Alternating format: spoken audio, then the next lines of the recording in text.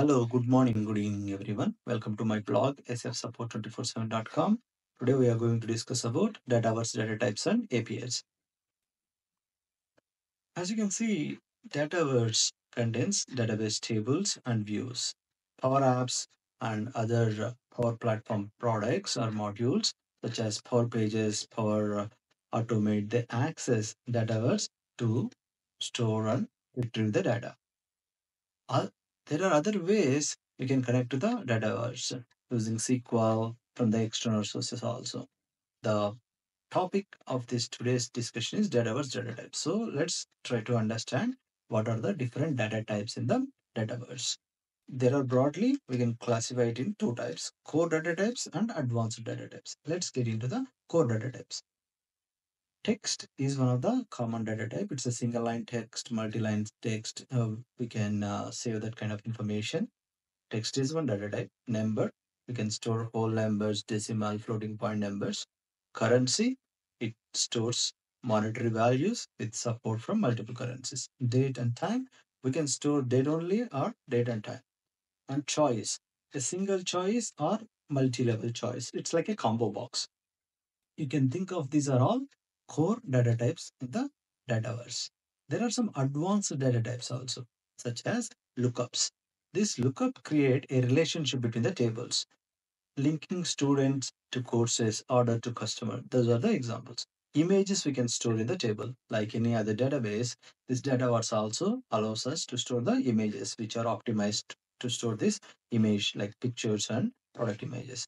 There is another data type called file where we can store uploading files. There is a limit. For every file data type, you can store 128 MB.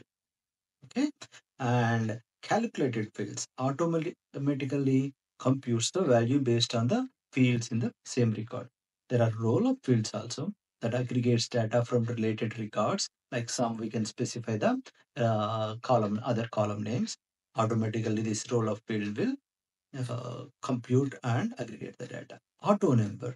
This generates a unique identifier automatically. Accessing Dataverse data. Okay, Dataverse supports multiple methods to access and interact the data, includes APIs also.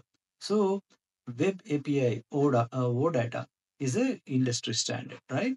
You can use RESTful interfaces, REST APIs to connect to the Dataverse. You can use SDK APIs, client libraries. These are more specifically on the .NET side. If you're having a .NET application, you can use this SDK based APIs to connect to the Dataverse. You can use Java from the JavaScript also. And custom APIs. Define custom endpoints for specific business logic. If you want, you can define this custom APIs also.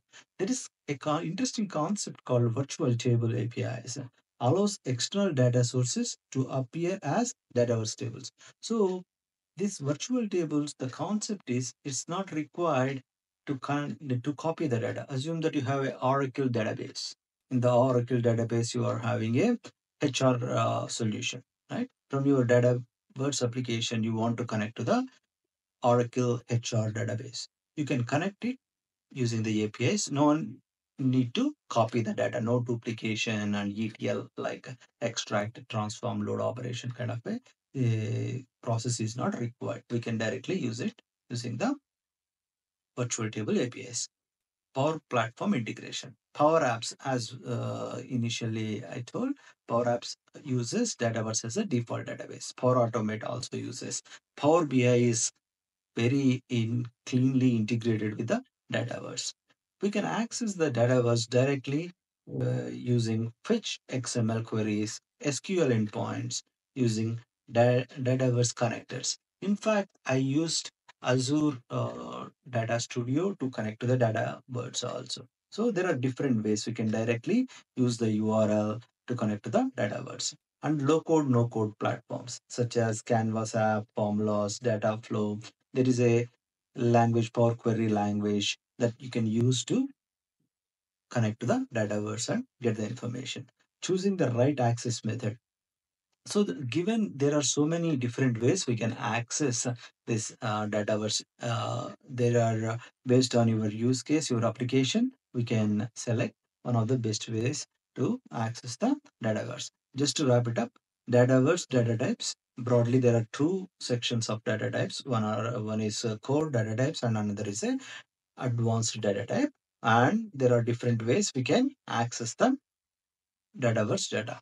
Thanks for tuning in. If you have any questions, please comment. I will respond back. I will keep this URL in the comments so that you can refer that also. Thank you. Bye.